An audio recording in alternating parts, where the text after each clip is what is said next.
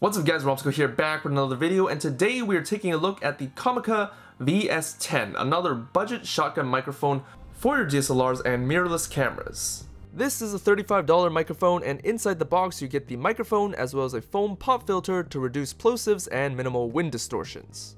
The pop filter comes with a circle cutout at the bottom for putting the microphone inside, but I found that the Y structure of the mic made it impossible to fit it in, so I made some incisions with some scissors on the sides like so to make it easier to put on.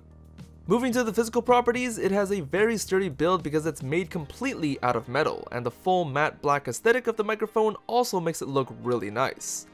On the top you have your separate audio channels with quality mesh covers on them, and moving down we have the Comica logo on both sides, and then we have the most prominent feature of this microphone, which is the movable joint. This joint is held on by these two flathead screws that allow the mic to be angled up to 90 degrees in one direction. And since it only moves one way, it is very easy to straighten it back up, which is a good decision by the company. You can tighten and loosen the mobility of the joint with a flathead screwdriver to your liking, but of course a tighter fit is more optimal. And finally, we have the model number tastefully placed at the bottom, and of course we have the 3.5mm plug. And as you can see, it only has two rings, which means it is not compatible with smartphones, and it only works with DSLRs, mirrorless cameras, camcorders, and GoPros, which is really unfortunate considering the design. It's super small and fits in the palm of your hand, so travel with this mic is exceptionally easy. But let's listen to the audio to see if you want to use this for your cameras. So this is the stock microphone recording of the Lumix G9, just to give you guys a little bit of a reference point before we stick on this microphone to see how well the quality is. And this is what it sounds like when the microphone is on the DSLR. So right now we're around 2 feet away from the microphone itself, from my mouth to the microphone, and as you can hear, the voice is very clear. The bass notes or the low notes are really good, high notes are very clear, which is nice. That's what you want in a microphone, really clean sound, and not to mention that this is a very cheap microphone.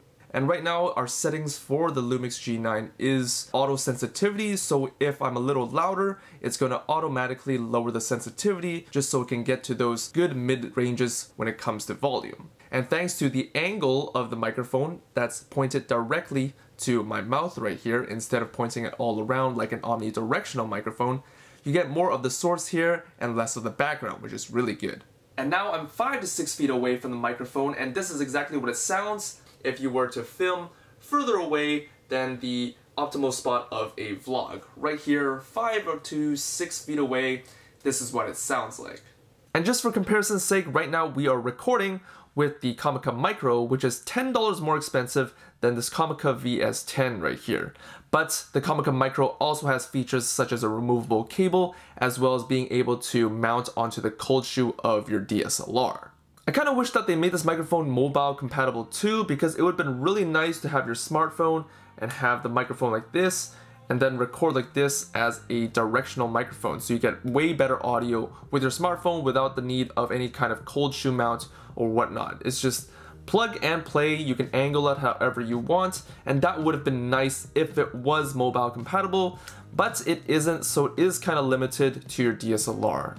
Also, I find the design of this microphone a little weird with the separate left and right channels, because this only works for a DSLR, and most DSLRs and mirrorless cameras have their microphone port sideways, so you stick it in this way, and once you turn the microphone, it actually goes like this, so you're recording your left and right channels up and down. And I don't think I've seen any cameras with the microphone port on top or on the bottom, so it just makes more sense that they would have just put it as a single rod for a microphone instead of having these two separate channels, which is really weird.